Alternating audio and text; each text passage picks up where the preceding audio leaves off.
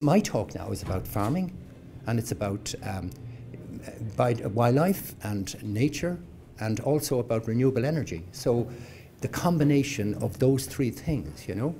I mean, for example, in this room, we're in a beautiful part of Ireland here, and just driving up here, you know, I'm always impressed coming into Moynalty and the whole beautiful landscape up here in this part of County Meath. And I'm sure across the border in County Cavan similarly.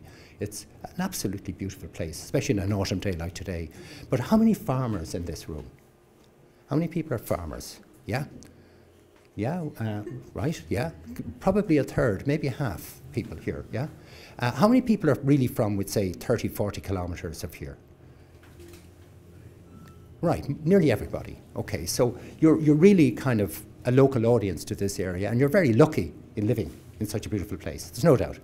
And I mean, the work of Moynalty too, in terms of tidy towns and all the other things. But while we're talking about that, I think there are a few people that Donna and the other organisers have mentioned that really need to be given real credit by the community for the work they've been doing over the years to protecting nature. There's three people that have been doing exceptional work in this area. And Donna and the team here of organisers have decided that they want to show appreciation to those three people for the great work they've been doing for years in this area in protecting natural habitats and wildlife. And they want to present bird feeder and a bat box. First of all, to John Joe O'Callaghan, who I believe is in hospital and who has done incredible work over the years. And John Joe is going to get a bird feeder and a bat box. So could we maybe see what a bird box is like and a bat box is like and a bird feeder is like? Oh, there we go. Great. Brilliant. Wow, that's great. Lovely, good. Absolutely. Will you give that to? I will give that to John Joe. Well, just tell John Joe that everybody in this room, everybody agree? Yes. Absolutely. Really appreciate the work that he's been doing and that hopefully he will continue to do. Thanks very much. Okay. Thank you. The next is Peter and Margaret Britton, who have for years been doing similar work, and I believe they're in the room here. Yeah? Could we? Thank you, Peter. Thank you, Margaret. And you've got a bat box, is it? Yeah. You've got the bird. Yeah, okay. And you've got the bat box. That's great, Margaret. Thanks, Peter. Thank you. So, looking at farming, you know, and I'll start with farming because, you know, there is a kind of an attitude that farming and environmental organisations and green organisations are not on the same, if you like, working together, you know. There's a tendency of kind of suspicion between both groups and to feel that, you know, one is undermining the opportunities of the other, etc., of the objectives of the other. From my perspective, farming is a critically important part of Ireland in every way. It's a key issue for Ireland, and especially for rural Ireland, and for all of us, and for our economy and everything. And also the farmers are the custodians of the land, and we have to acknowledge the work that they've done over the years in respecting nature and respecting our river catchments and all of these issues that are important, you know. But there are big pressures, you know, if we move away from that coming down the track for farmers and for our society and for rural Ireland especially. And, you know, if we just take even Brexit as an example of the types of pressures that are coming, you know. Brexit is going to be a hard Brexit. There's no soft Brexit coming. It probably means the border will be closed. I mean, if you were to bet on it, either the British people rebel against a referendum that they unfortunately were misled into going along with because so many people in Britain are so disgruntled and upset and if you like, disconnected and disenfranchised. They feel very, very vulnerable. And they have been misinformed, clearly. And those opportunist politicians, right-wing politicians, have taken advantage of those people to woo them into voting for something that is not in their best interest, clearly. And Northern Ireland, for example, and Scotland voted against leaving. They want to remain. So there's a major problem But unfortunately, the British government are adamant to go with this. And they're not going to get a soft Brexit from Europe, clearly. It's going to be a very hard. Once they, if you like, invoke the Article 50 of the Lisbon Treaty in March of next year, the whole situation is going to change. And it is going to affect farming in Ireland dramatically. At least 40% of all the cattle, all of the meat and the meat exports and dairy exports from Ireland, which are our two big farming exports, 40% of them go to Britain. That is massively at risk. And I think for farmers looking to the future, they need to really reconsider how they're going to deal with this issue. It's coming down the track. By 1919, it'll be really, really serious for farmers and for rural Ireland, unless the British people come to their senses. And that's not going to be easy to backtrack on a referendum. That's not going to be easy. So it's a very difficult situation that we're in. I'm only using that as an example, and I can't predict anything of what's going to happen with Brexit. None of us can. But the risks are incredibly high. And this could collapse our agricultural industry and have massive implications for rural Ireland. And I think we have to wake up to realising that we need to put measures in place that will address it as quickly as possible. If we wait, we will be left extremely exposed. We need to prepare ourselves and make the changes that are needed. That's one of the pressures. I suppose the next pressure is climate change. Climate change is coming on us extremely fast. It is the greatest existential threat that civilization has ever had to face. We're on a trajectory of a +4 degrees rise in global mean surface temperature. The last ice age was 4.5 degrees lower than pre-industrial times, you know, going back 11,000 years. If we go back 20,000 years, there's 3 kilometres of ice over us here, glaciers. And the sea level is 120 metres lower than it is now. So just imagine 3 kilometres of ice and 120 metres lower of sea level 20,000 years ago at the peak of the ice age, the last ice age. And that 120 metres is nearly 400 feet, just to clarify it. And the coast of Ireland, well, it wasn't Ireland, it was Europe, because we were interconnected with Europe, because there was no Irish Sea at that time, or very little, was basically spread out at least 100 kilometres onto the continental shelf in the Atlantic. So we were in an incredibly different situation, which was totally inhabitable for human civilization. We're now facing a +4 degrees rise the other way. That is incredibly dangerous climate. It is unimaginable what that will bring. We're at now +1 degree, and already the developing world is suffering dramatically from the effects of a 1 degree rise in global mean surface temperature. In massive droughts, in disease spread, in food production issues, in water shortages, in sea level rises, storms, hurricanes, massive numbers of impacts. And in 20 years' time, these impacts will be so great that there could be hundreds of millions of climate-stressed refugees spreading across the world, simply because they have nowhere to go. In relocating from where they are, it will be very difficult for them to move into other people's territories because of the pressures on resources. And as climate change gets more serious, and global population increase, and affluence increases in the developed world, and the rich in the developing world become more affluent and follow our ways, then we are heading for a runaway climate change. We can't reverse it. All we can do is dramatically slow it down and control it to a level whereby we can continue to exist on this planet.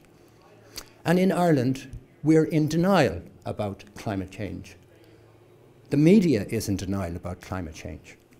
Our politicians are in denial. Are there any politicians here, by the way? Just TDs, councillors, ministers? They usually are not at these things, I'm afraid, because they don't want to hear these things.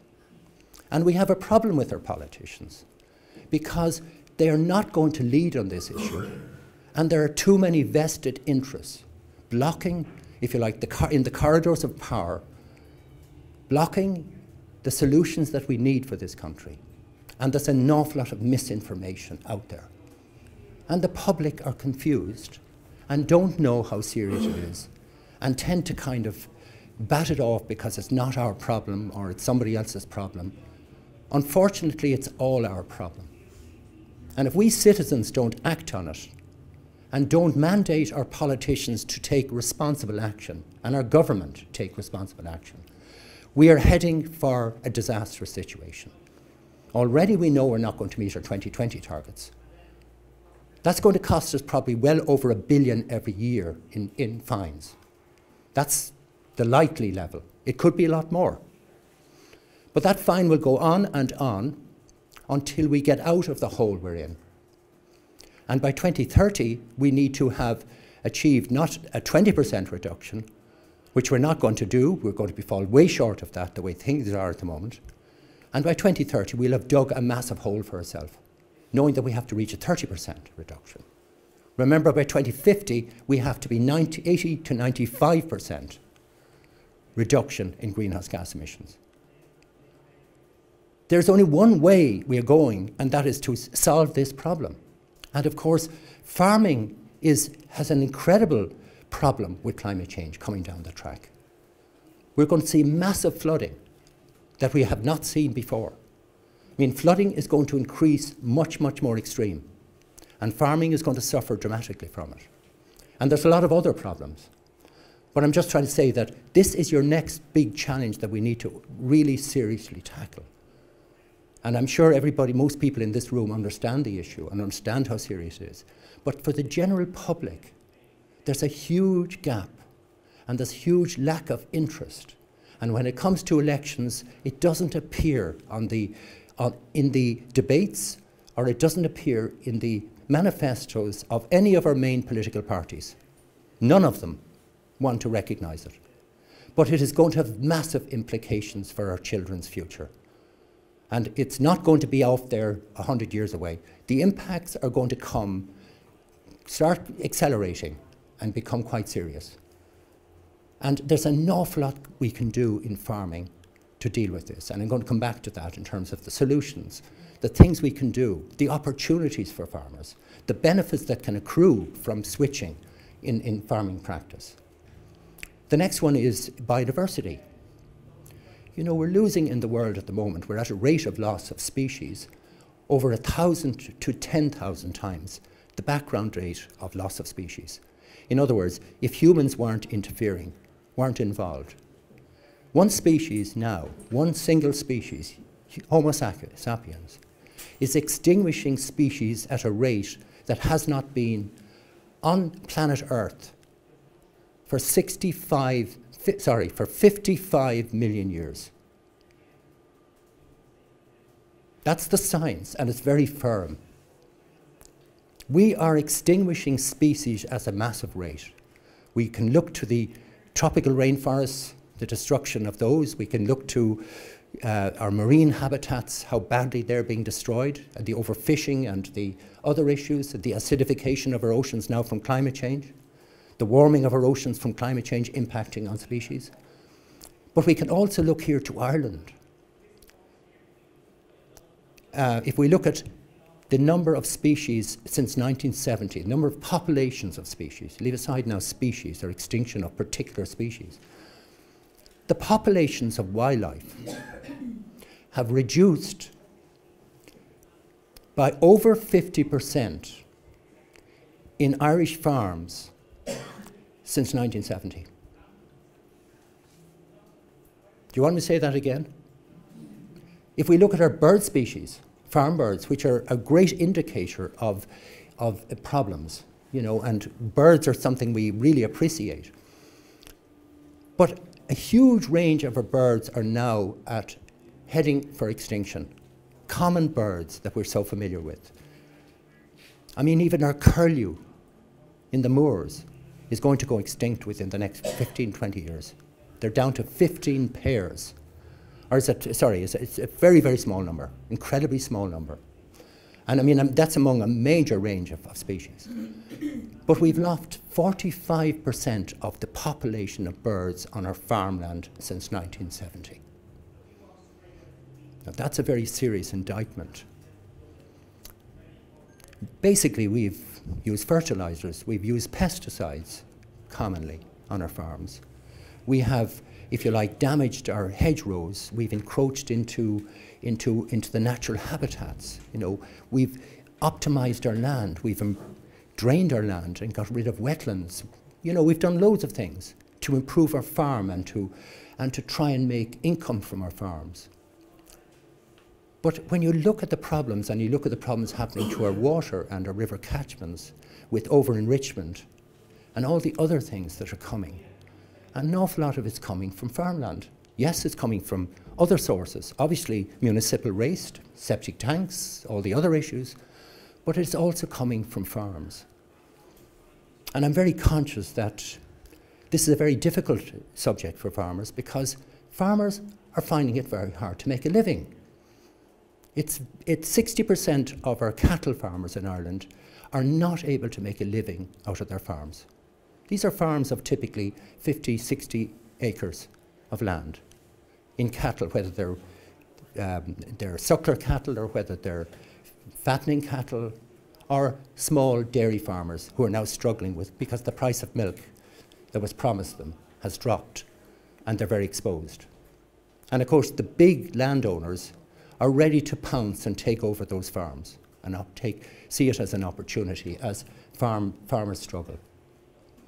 Every time I go to a cattle mart, when I'm filming down the country, I always try and go to a cattle mart if I just see a sign up that there's one on. And I talk to the farmers. And the farmers are very worried. And they feel very vulnerable and very much at the receiving end of the big meat barons that are exporting meat and making billions of profit at the expense of the farmers of Ireland. Basically, the big vested interests are controlling farming policy. And of course, the IFA, and I see changes, by the way, positive changes happening with the IFA, really good changes happening with the IFA. But the IFA have been part of the problem. They've been funded by the big meat exporters for every cow that is slaughtered in their slaughterhouses in Ireland. So they're on the make. And of course, the Farmers' Journal is owned by the IFA. These are the facts. So the information getting to the average small farmer is not correct. It's a very biased in favour of a very small selected people that are exploiting the farmers of this country. And when I look at the problem and I look at our over-dependence on cattle, whether it's for meat or whether it's for dairy, and look at how those farmers are struggling because they're at the mercy of these big exporters who can land in 5,000 cattle into a mart if they see the prices going up, and they do. Farmers have to reorganise, and there's massive opportunities by diversifying. We did a programme on it last year in EcoEye, and we looked at the farms, the choices that farmers have by diversifying, you know. I'd start by the fact that we import 4.5 billion's worth of food every year to Ireland. 4.5 billion, that's like 1,000 euros for every individual person in this country. That's money that leaves the local economy and goes abroad. 85% of that money goes through our supermarkets, because our supermarkets dominate the distribution of food. And farmers are very vulnerable to that whole issue. If you like, those 5 supermarket chains have centralised purchase. They're competing with each other to make as much profit as they can. And in competing with each other, they centralise purchase. And that means buying the cheapest they can anywhere in the world, with massive emissions from all those imports of those products.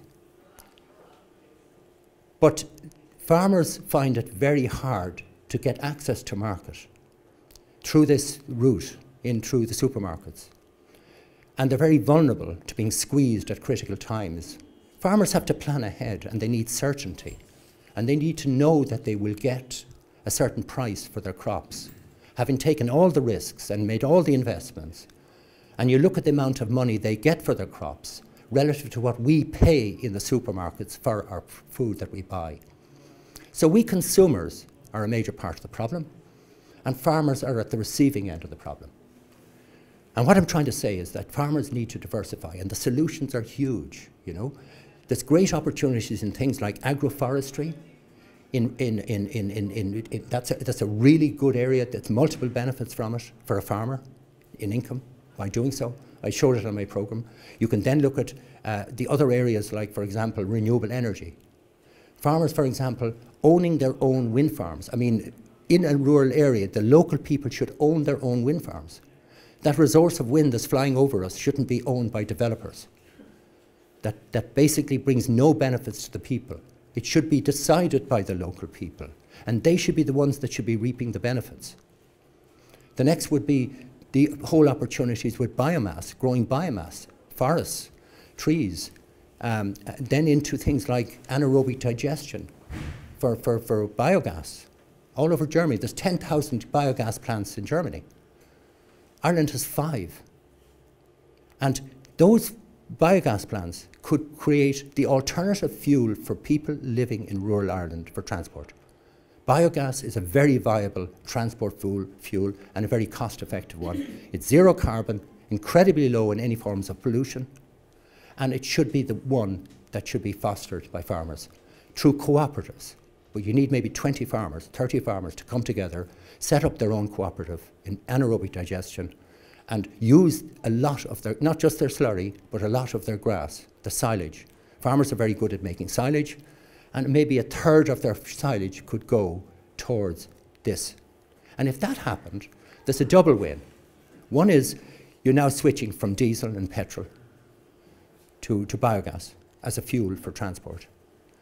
And by the way, there's other uses for that biogas too, of course, but that's the one I see as the main target because it's very cost effective. And the other one is, of course, that it's reducing the amount of grass going to cattle, which means the cattle numbers will come down and the dependency on cattle, because the more cattle we produce, the more the milk barns, the big meat barns, will exploit farmers. You know, the only way to beat the problem with the meat barns is to kind of reduce the amount of meat being available to them. But of course, cattle grow and you can't just keep back from a mart. You have to sell at a certain point. But I think if farmers were smart, not like what's called in the Food Wise, I think the Food Wise 2025 is a very unwise plan for Ireland. And I really think there's huge benefits for farmers working alongside with environmental groups in every local part of Ireland, in pulling together, in working to make sure that the right policies are put in place in this country that doesn't lead us down the garden path of where we're going with agriculture in this country. And that we correct it and make sure that the young generation of farmers growing up in Ireland that are presently leaving and going off to Australia and places, that they can find a future in this country where they can flourish into the future.